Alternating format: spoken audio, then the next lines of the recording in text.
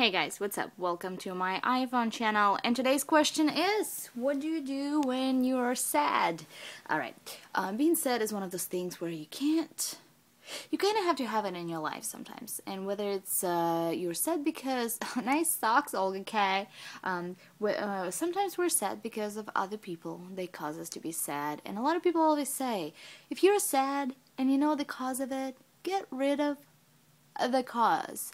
And it's a lot easier to say than do, obviously. Obviously, I'm looking at myself, oh my god, obviously, okay, so it's really hard. So being sad, I mean, what do I personally do when I'm sad?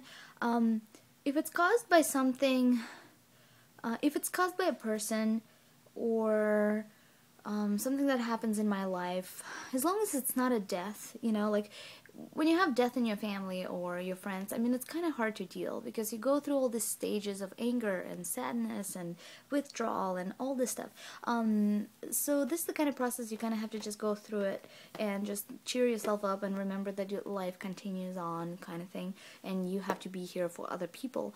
But if you're sad because of some other people that cause you to be sad, I mean, the thing that I do all the time is,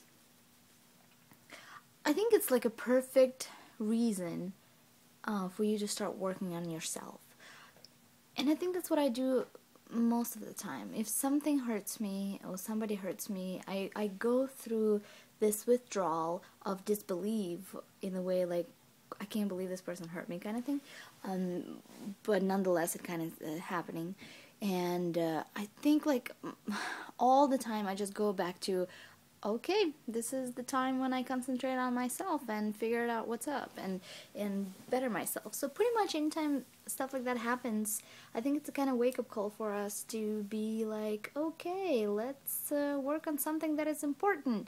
And it's always like to better myself. Like I always become a better person for some reason.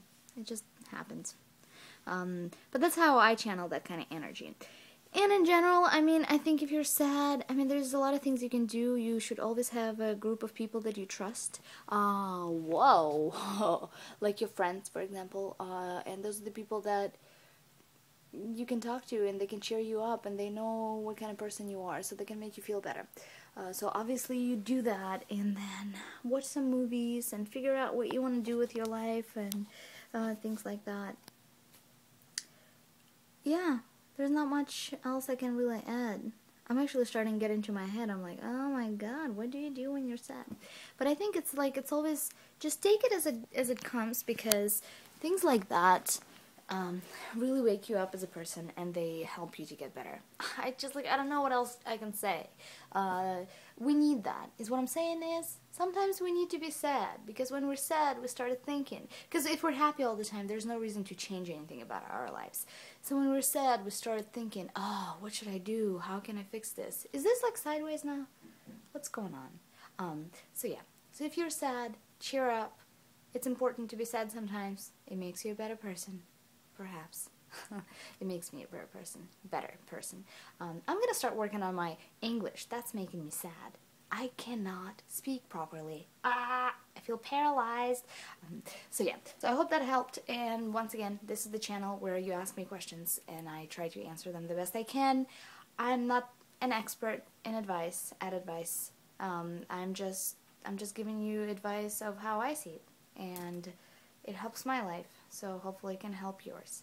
Mushka, how often do you get sad? Oh my god, look at her thing. Look at her neck. Oh, baby. Oh, baby. She's allergic to something, so she scratches herself, so I don't know what to do. I can put a cone on her, I guess, but I don't want to do that. Oh, baby, I don't want to hurt you. Owie. It hurts. So anyways, I guess I'll take her to the vet. Alright, guys, I love you so much, and I'll see you soon. Moosh. Bye.